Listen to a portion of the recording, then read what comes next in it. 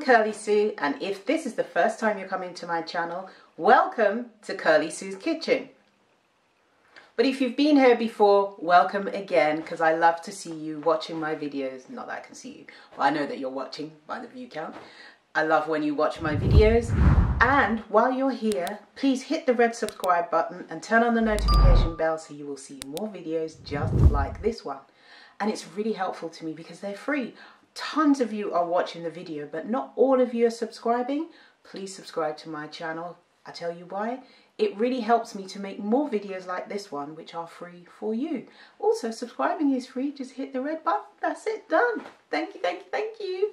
Okay, today we're going to be making chickpea tofu. Now, who knew you could make tofu from chickpeas? Every day's a school day. So today we're going to use chickpeas to make tofu, and it is actually way easier than I thought it would be, and maybe way easier than you think it will be. So let's get on with making chickpea tofu.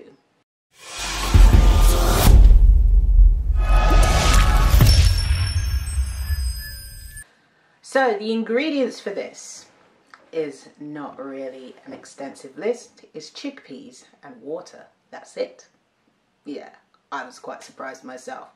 Chickpeas and water. So for the ingredients, you're going to need 200 grams of dry chickpeas. Now, I know you can get chickpeas in the tin. Can you use chickpeas in the tin to make this? I have no idea. I've never tried it. I've just used the dried chickpeas, so that's all I can tell you. Which is about 200 grams is about 1 cup of chickpeas, dry chickpeas, and then you're going to need 400 to 500 grams of 400 to 500 milliliters of water.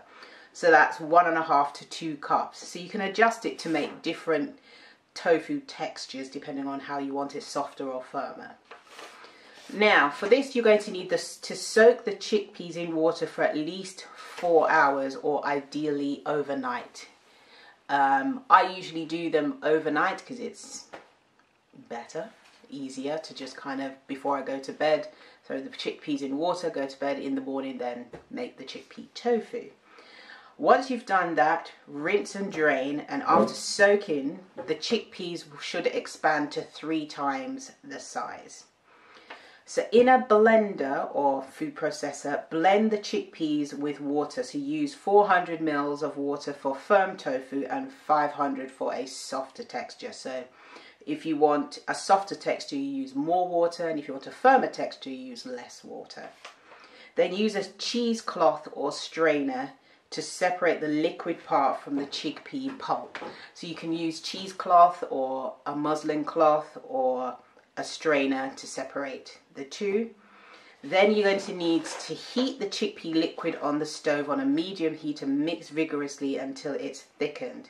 The more you cook the liquid, the thicker the mixture will be and the firmer the final result will be. Pour the mixture into a container and chill it in the fridge until the shape resembles the tofu shape. And guess what? That is it. There's actually nothing more to it. It's just those steps. It's really quick and easy. And then you can use the tofu. You can make scrambled tofu. You can do a glazed tofu. I'm going to make that video for you in the future. A glazed tofu, really nice. You can use tofu for all sorts of things. You can make cheesecake and all kinds of different things with tofu. But it's also good to make the tofu yourself, because when you make it yourself, then you know exactly what's in it. That's it. Have you made tofu before? If you have, please comment in the comment section below. What did you use to make it? How did it go for you? Don't forget to follow me on Instagram. Here's my Instagram.